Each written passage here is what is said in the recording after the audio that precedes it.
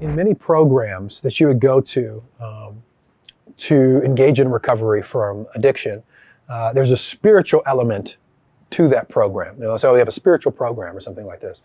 And the most common spiritual traditions that they draw on are these Eastern traditions of Buddhism, the yoga, the mindfulness, meditation, these kinds of things.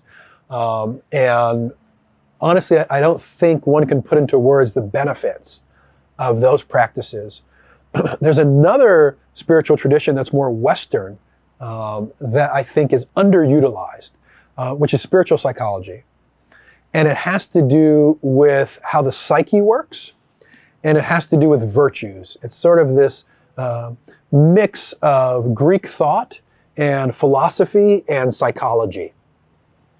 And that element is crucial because one of the things we're addressing when we're looking at recovery is who we are in the moral sphere. Because when you're in your addiction, you feel demoralized and often ashamed of how you behaved. And one of the things that you're trying to figure out is, how do I get in contact with my, let's call it authentic self, and how can I be a better person, which is a huge antidote against shame. If I feel like I'm being a good person over a period of time consistently, I usually don't feel that ashamed. It might take a while to get there. But we have to understand what it means to be a good person. And that's challenging. It's a really complex philosophical issue. And it's something that spiritual psychology looks at a lot. In the moral sphere, the way that I think about that is to think about a person as having a lower self, or you could call it, my great teacher, Dr. Rabbi Mordechai Finley, calls it the ego self, which is it's a perfectly healthy part of the self for quick, unimportant decisions. It's the part of me that's driving the car. It's the part of me that's, picking this out at the grocery store, or that's in chit chat on the elevator. That's all ego self. Oh, would you like me to push this floor for you? Let me open the door. Etiquette and basic memorized, mechanized ways of responding in the world. Ego self is great at that. We need it to function. I don't want to be looking at a doorknob thinking, what do I do here? How do I go through this door? What does this mean, right? Ego self is great with that kind of interaction that we have. The ego self is terrible at complex interpersonal reaction, and any deep relational interaction is complex, right? I do not want my ego self in charge in an argument with my wife. It's going to be reactive, impulsive. It's going to think short term, not long term. It's going to forget my higher goals and all that stuff. So one of the core parts of spiritual psychology is this question of being able to identify when I'm in my ego self and when that's appropriate, and when I'm in my higher self.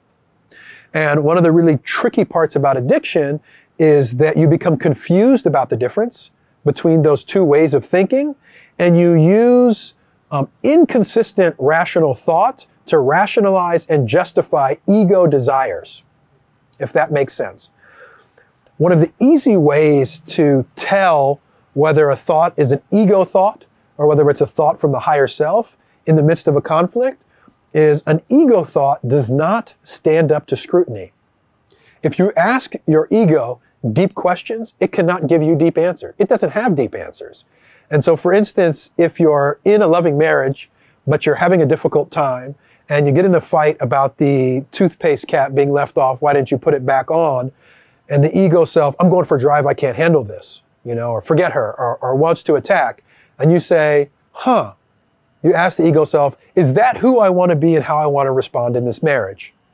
I mean, the ego self has nothing to say to that. I mean, the answer is no, obviously, but that part of us doesn't know it, right? No, the goal is to be in a loving marriage, to learn to have some kind of wall of virtue, my mentor calls it, and to figure out how to respond in accordance with the situation so that you can continue to build on the most important thing, which is your marriage, not the toothpaste cap and who left it off.